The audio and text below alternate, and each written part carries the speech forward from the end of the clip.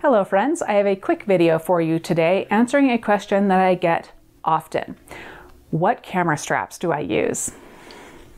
I've got them all right here. So for years I just used camera straps that came with my cameras, and really I didn't find anything wrong with them. I was comfortable using them.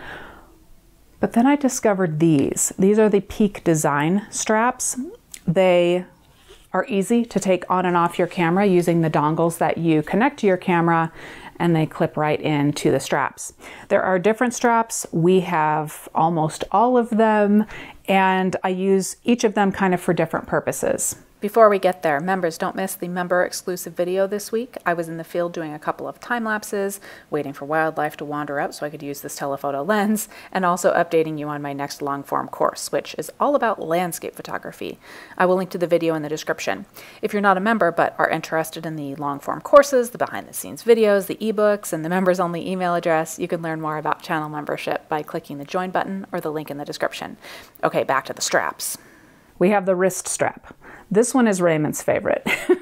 He actually ends up taking the dongle off of one side of the camera when he uses it. Drives me nuts. However, it's nice that we can change straps quickly because he likes to use a different strap than I do.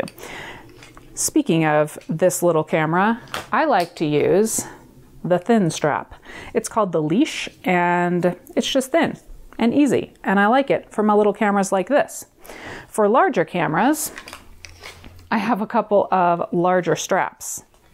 I have the biggest and the medium size strap.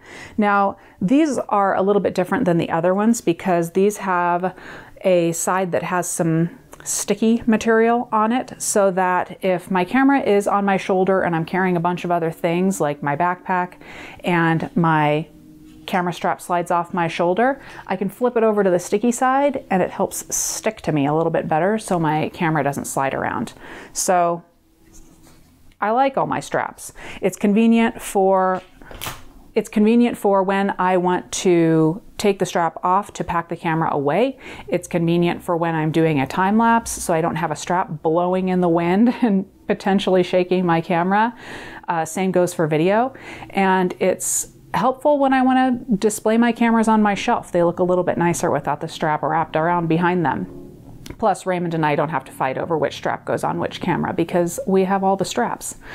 So that's it, everybody. I will include links to all of those straps in the description below so that you can check those out. Those are Amazon links, so thank you to those of you that use those links. In case you don't know what an Amazon affiliate link is, you get the same price, but I get a little tiny percentage of your purchase. Really, no matter what you purchase, when you use those links to get to Amazon, anything that you purchase during that trip to Amazon virtually is helpful for the channel, and it keeps me up and running. So thanks to those of you that use those links, and thank you for watching this video.